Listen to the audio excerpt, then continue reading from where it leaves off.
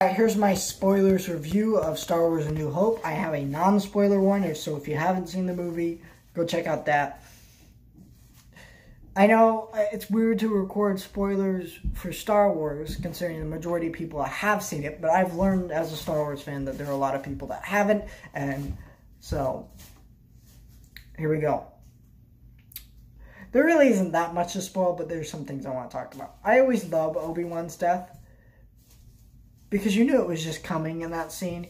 Like, Vader goes, his mission is not to escape. And you just knew from that moment he was going to die. He's got to go face him alone. And it's like, bam. And Luke screamed, no! It was like, man. Oh, and Alec Guinness is probably the best actor in this movie. He is phenomenal as Obi-Wan. I mean, he's my favorite Obi-Wan. Ewan McGregor is fine as Obi-Wan. The Clone Wars version of Obi-Wan's pretty good, but, you know, I always love Alec Guinness as Obi-Wan in this movie.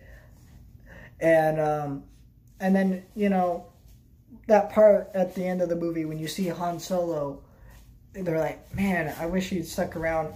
And they fly those X-Wings above the Death Star. When Han Solo flies in at last moment, it was just like, that's what needed to, that was just, man, I love it. I love that scene. Because that's such a Han Solo move, to leave and come back at the last minute to save everyone. I mean, that's just such a Han Solo move. You know, the whole movie is just like, it's so much fun. And, you know,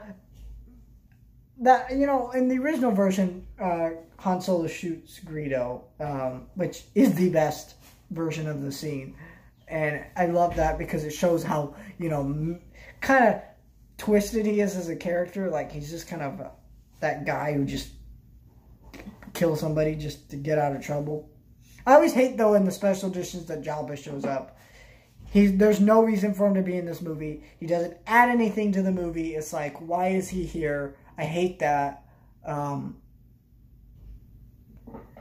like, it's just such a great movie. That's really all I have to say about this. I mean, there's not much to talk about here. I just felt like I should record a spoilers review because I don't really want to talk about it in my other review. I mean, that's really all I have to say. Besides that, I mean, that's it. That's all I have to say.